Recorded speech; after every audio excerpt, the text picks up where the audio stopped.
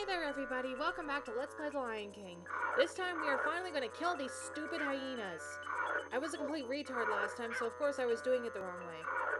However, I would like you guys to know that killing these hyenas is not completely mandatory. You can actually just jump down there and move on to the next area, at the risk of having a hyena fall on your head. Obviously I didn't want to do that. Ah, die buzzard! Go to hell. As you can see, you want to hit those on the way up, because it is a lot easier to do that than to wait for them to swoop. Free life, and there's a continue down there, but you know what? I'm not bothering with it. I just want to get through these levels as quickly as I can. As you can see, we're actually on top of the skull from the beginning of the level, but we do not want to go back down there because that will cause major backtracking. Oh, interesting thing about this area. You want to beat these two at about the same time. You know why? You'll see what happens when I beat one. Ouch. And when Simba gets half dead. Yeah, that's right, the game drops another one on you. Isn't that lovely? And we only have 1 point of health left. Oh man, oh man, oh man, oh man. This is gonna be close. Die! Haha! We beat you, we beat you. Uh-huh, uh-huh, uh-huh. Woo! Alrighty. And you know, I want to know what this slope here is? It's the end of the level! So we finally get to move on! Yay! And we have Scar looking at over us. Whatever. Alright, we are going to be playing Bug Toss again. Unfortunately, I have a feeling Timon's going to be evil in this. Yup. He does start doing that now, dropping one bug that drops at a different speed on one side of the screen, then a bug that he will drop on the other side of the screen. But enough of Bug Toss. We are going to be watching the single coolest ouch level in the whole game. Doesn't the 3D blow your mind? It should, because this is on the freaking Super Nintendo. This is completely revolutionary as far as it goes. This is the sweetest level in the whole game. And, like, the patterns are easy now, but it does become more erratic later, so take note of this. You should also be taking note of this video, because the patterns do not change from each run of this level. It is almost the exact same every time. Which you should be thankful for, because that makes it a hell of a lot easier. And about those rocks, they will blink 4 times before you have to jump over them. Take note of that, because otherwise you will end up tripping over them and end up killing Simba. Or the easiest way to dodge the rocks would be to just plain stay out of the way.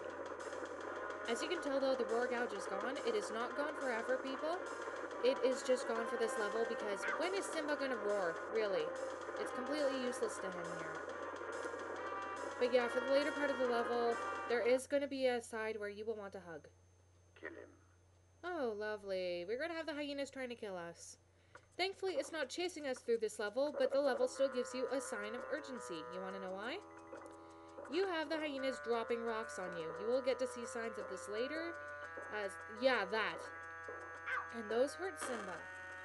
We meet a couple of old enemies from the first level, though. That's nice. Oh, shoot. Oh, that was close.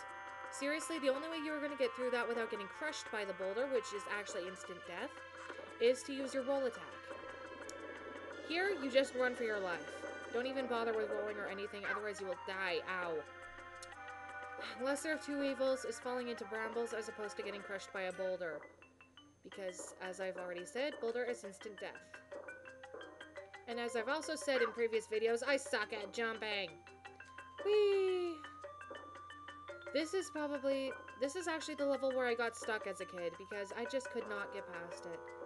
So, after this level, I'm pretty much going to be playing blind. I might have a test play or two, but I'm going to be playing blind, people. So, please forgive the complete noobiness if I miss a secret. I will probably make a video later showing all of the secrets. Including the secrets of this level, which I have missed. Bye, porcupines. Uh-oh. Ow! Spiny foot. Ouch! On the bright side, we're not cactus, but like, who is it? Bonsai. Yeah, bonsai. But here, it is a lot of jumping, so you have got to be extremely careful, because one wrong move and you're dead. Because below is not a patch of brambles, but an actual pit. The only pit of this level. Oh, but we got through it just fine. We're at the end already. If you ever come back, we'll kill ya! Yeah. I'm sorry, this is a fairly short vid because, well, look how much I got done.